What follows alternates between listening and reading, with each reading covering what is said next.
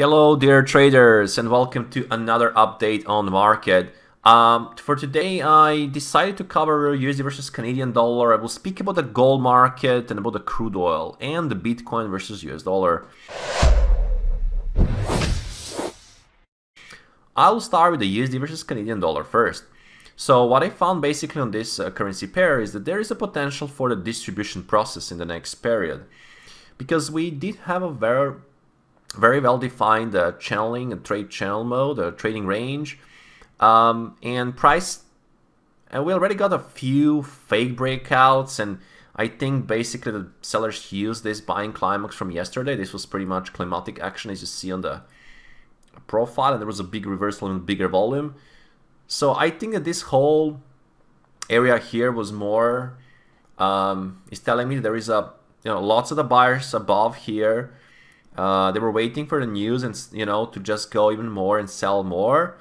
And if you check where we stopped, we got some cluster of the lows. We traded a few pips below, but I can expect this to continue with more downside. Eventually take this low at 1.2720. Now we also have news. We have actually a EDP non-farm employment change just in a bit, and we have a Bank of England Governor Bailey will speak. And later, tons of events, Fed Chair Powell testified, and ISM manufacturing PMI and crude oil inventory, so very important for the crude oil. So very important events also for Canadian dollar, and I think there will be a bigger volatility as well for today. And actually whole this week we have plenty of the news and plenty of events which can really bring bigger volatility on the market. Anyway, speaking of right here in this price section we got in the previous few days, I see that there is a potential for the bigger drop, taking the lows here and eventually attacking the lows at 1.26, 650, 645. So from my perspective, I will watch for selling opportunities on the rallies and expect a more selling on the USD Canadian dollar. This market is already extending the upside, and we got this potential distributions creating here, so I think there is we got a great odds for even further downside. Going now to the gold market. Gold market is more noisy. There is no defined direction here. We have a fake move here. We have a fake downside move here. We have a fake upside here. A fake downside here. So there is a lots of the noise that we created here, and we kind of establishing even more bigger sideways regime. So I really don't see anything spectacular here. We marked this in a just probably waiting for the news to define the next direction, so we can watch for the breakout, but make sure that the breakout will have a follow through. So not just like a break, like a single break, to have some follow through.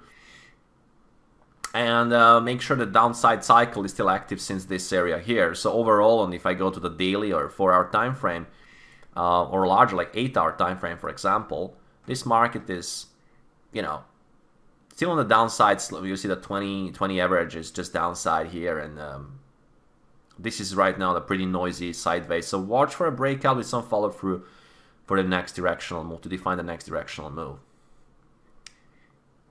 The next one I want to cover, we got, we'll go to the Bitcoin and speak about Bitcoin versus US dollar. This one is still in the ranging mode.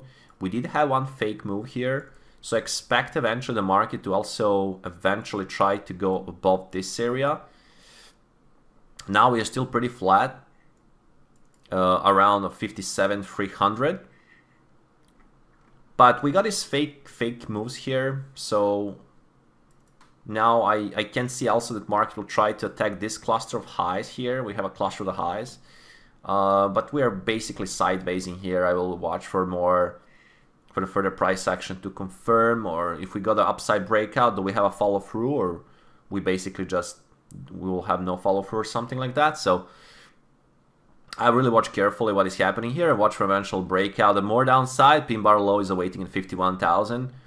The upside confirmation, some breakout and follow through probably can lead us to some previous swing highs at 66,067.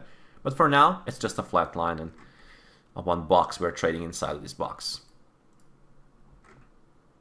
And yeah, that will be all for today's update. Definitely USD CAD most attractive from my perspective based on the behavior we got from the previous price section. I think there is a very good odds for the more downside, taking the lows here and eventually trying to attack the 1.2645. That'll be all for this update. I hope that you did enjoy. See you all tomorrow morning. Trade safe and take care.